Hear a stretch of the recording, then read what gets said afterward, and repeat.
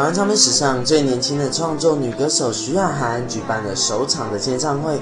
比赛出身的许雅涵呢，也在签唱会的现场来跟大家介绍她一手包办的新专辑。大家好，我是许雅涵，今年10岁，参加2006年 NOD 大电视之星的比赛，创作组第1名。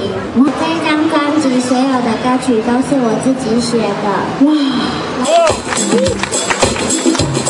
在签唱会的现场呢，10岁的许雅涵也颠覆了大家对于10岁小女孩的印象，不仅有钢琴的表演，还有萨克斯风的表演，更会口琴等等的乐器呢。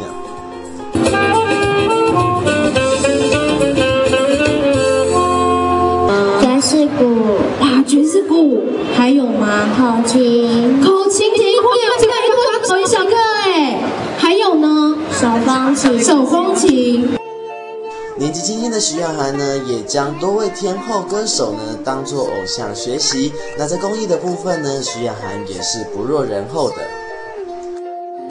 张韶涵，还有蔡依林，杨丞琳，哇，一集我们就会捐出10块钱。那我们要帮助谁呀？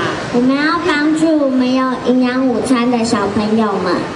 那在签唱会的最后呢，现场安可再来一曲，希望呢可以为更多的小朋友募集到更多的款项哦。不过呢，看到许雅涵可爱的签名，也觉得10岁的小女孩还是拥有她应该有的童心。记者陈冠宇台北报道。